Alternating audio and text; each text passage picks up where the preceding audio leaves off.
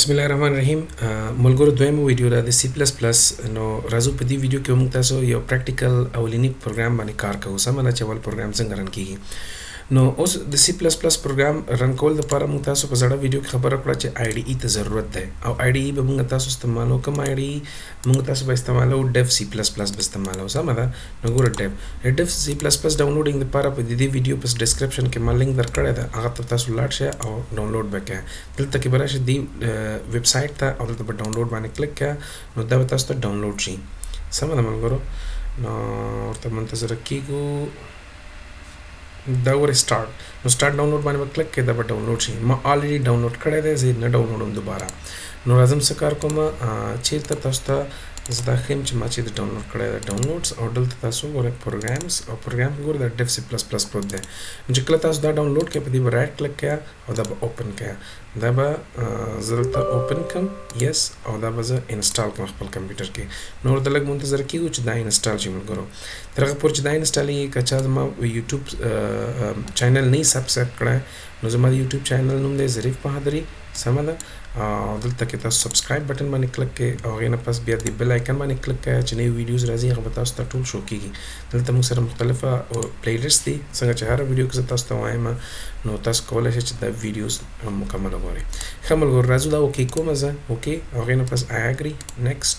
دا ټول نیکسټ کوي دې کې څه مشکل نشته ده دا به نیکسټ کوي ورته به لږ منتظر شئ چې دا ډاونلوډ شي انسټال شي ښه نو ملګرو دا انسټالېږي لګیا ده ملګرو دا انسټال شو مکمل دلته لیکلی چې رن ډیف سی پلس پلس 5.11 ده دې ورژن ده زه به دلته دا فینش کلیک کوم تاسو ګورئ په ډیسکټاپ باندې هم د هغې یو آیکن راغی نو لږ ورته منتظر کېږو تر څو پوره هغه رن شي چې کله هم تاسو سی پلس پلس انسټال کړئ دلته به تاسو ته انګلیش راشي همدغه اوریجنل واخلئ دا فرست ډایلاګ باکس دی دا یو ځل راځي هر ځل نه راځي نیکسټ اوکې به کړئ نو دا موږ سره سی پلس پلس چې کوم آی ډي ای ده د ډیف په نوم باندې 5.11 موږ سره انسټال شو نو ملګرو راځو څه کار کوئ چې تاسو همیشه یو فایل یا یو سافټویر جوړوئ یا یو پروګرام اوس لیکئ هغې لپاره تاسو دلته په نیو باندې به کلیک کوئ نیو سورس فایل به واخلئ نو دې به زومینګ لپاره به کنټرول ونیسئ که ویل تاسو په ماوس کې نو دا تاسو کولی شئ زوم ان او زوم آوټ هم کوئ یعنې دې لرې کې چې دا ټیکس وړوکی هغه ټم شي نو زه راځم اول پروګرام لیکم نو اول پروګرام لیکلو دپاره زه ډایرکټ یو څیز لیکم فار ایگزامپل ته لیکم چې هیش انکلود او آیو سټریم مې ورته ولیکه او هغې نه پس راغلم ته مې لاندې ولیکه چې یوزینګ نیم اس ټي ډي نیم سپیس اس ټي ډي مې ولیکه او هغه هلته مې سیمی کولن واچو بیا مې ورپسې مین واخیسته نو ملګرو تاسو دلته وګورئ ما یو پروګرام ولیکه راځم دې ته څه کار کوم د دې هر یو لاین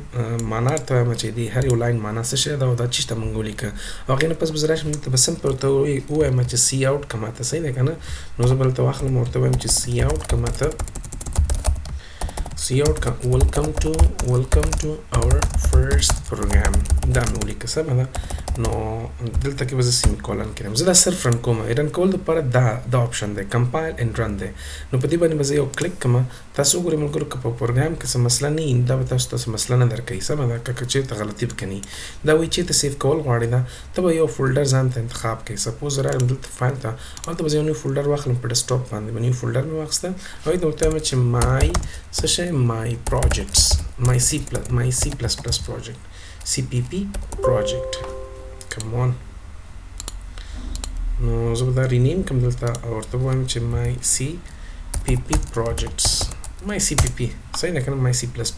دا مې اوپن کړه او دلته مې ورته ویل چې first انټر مې کړه نو ګورئ ملګرو دا څه شو دا ما سره سیو شو او که چېرته پکې څه مسله نه وي نو پروګرام ما سره رن شو دلته وګوره ویلکم ټو اور فرست پروګرام سمه ده که نو دا ګوره د دې کې څه مسله نشته که دې کې څه غلطي بیا دغه تور سکرین نه راځي دا تور سکرین هغه وخت راځي چې ته په پروګرام کې ته په کوډ کې څه مسله نه وي ښه په هر حال راځو څه کار کوو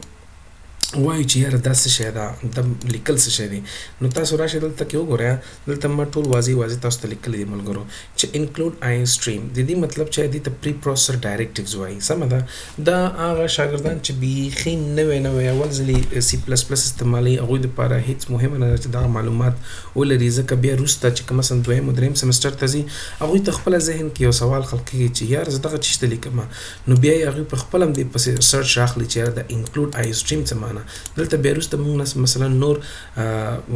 نور فنکشن هم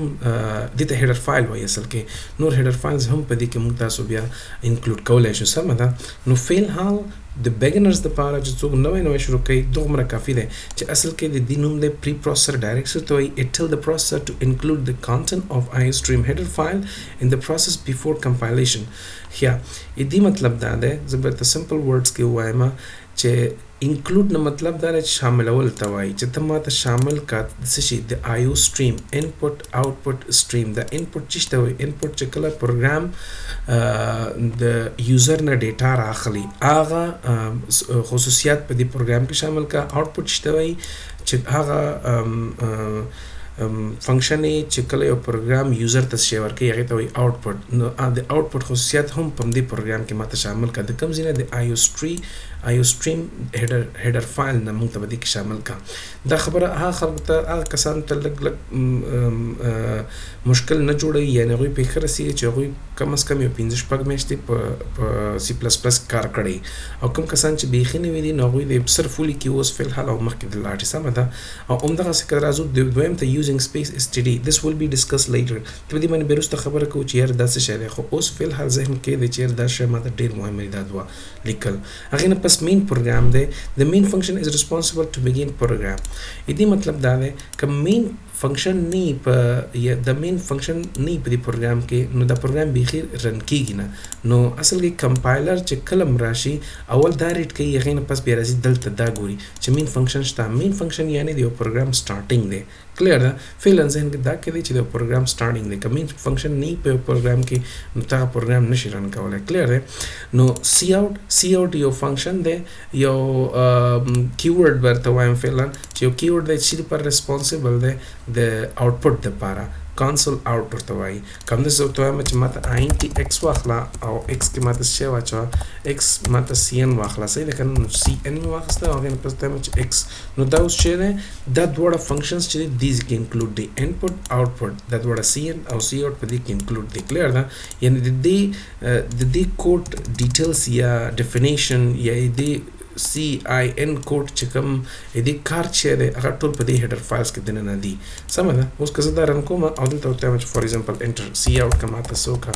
ماته یو انټر نمبر ان څه وکړه ان x دا مې ورته واخیستی دی او هغې نه پس ماته ان لاین او بیا چې کله د نمبر راکړه بیا څه کار وکړه بیا ماته څه وکړه cout که ماته څه ووایه چې x is equal to so کماته x دا واخله ملګرو ما صرف یو پروګرام لیکلی دی کوم کسان چې نوي دي کنفیوز کېږئ مه صرف زه تاسو ته غواړم چې وښیم چې د cout او cn کار څه دی وروسته به په دې باندې ډیټیلز باندې خبره کوو سمه ده ملګرو که زه راشم دلته کې ورته وایم چې دا رن که اوس دا ګورئ تاسو ملګرو دا به تاسو ته راشي دا ورته وایي چې ویلکم ټو اور فرست پروګرام انټر ا نمبر ان x فار ایگزامپل ما 50 ور واچوم نو دا ماته وایي چې x که تا 50 واچوم کلیر دی نو دا موږ سره چې د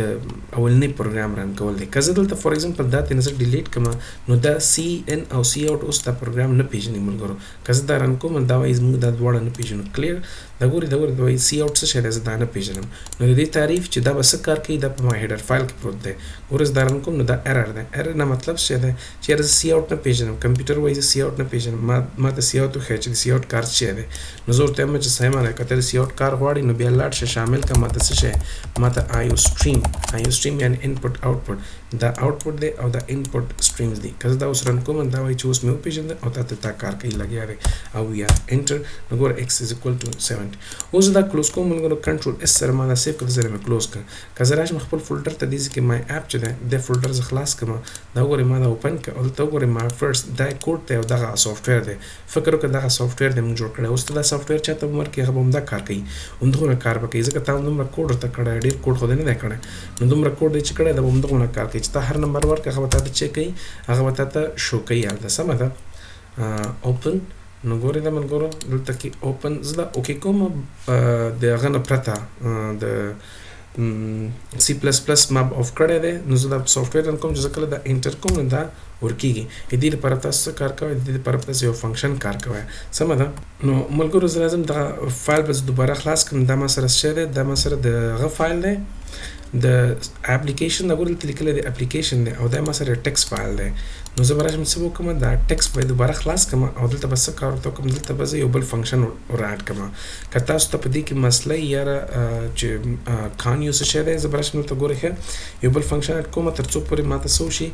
دا فایل رانه ونه تښتېږي بهر سپوز راځم دلته تاسو وګورئ ملګرو دا یو دلته کمپایل کوم دلته که زه کار کوم فور ایگزامپل 14 دلته کار کوي ګوره دا ودرې دلته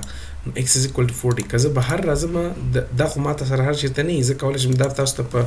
په یو اس بي کې هم درکړم خو که تاسو یو اس بي کې چېرته اوپن کوئ دا فایل نمبر ورکوي نو دا بېرته تښتي مانه ځکه تښتي چې په دې باندې موږ مکمل کوډ کار نه دی کړی دی نو زه به راشم دلته به ورته وایم چې یار د دې د ورکېدو دپاره به زه انکلوډ کړم یو بل هیډر فایل دی د کونیو هیډر فایل ډاټ ایچ ورته وایي نو دا فایل دی او په دې کې به اخره کې به زه راشم ورته وایم ګیټ کیریکټر دا فنکشن به زه ورته ورکړم سمه ده ملګرو نو دا فنکشن ما ورکړه اوس ګورئ ښه اخره کې ما دا ګیټ کیریکټر ورکړه او په سر کې مې یو بل هیډر فایل انکلوډ کړه اوس د ګیټ کیریکټر نو مطلب څه شی دی دا په دې فایل کې دننه پروت دی زه به دا یو ځل ته کمپایل کړم ملګرو او هغې نه پس فور ایگزامپل ما نمبر ورکړه او د ځای نه مې کلوز کړه د ځای نه مې کلوز کړه اوس که زه دا فایل تاسو درلېږم په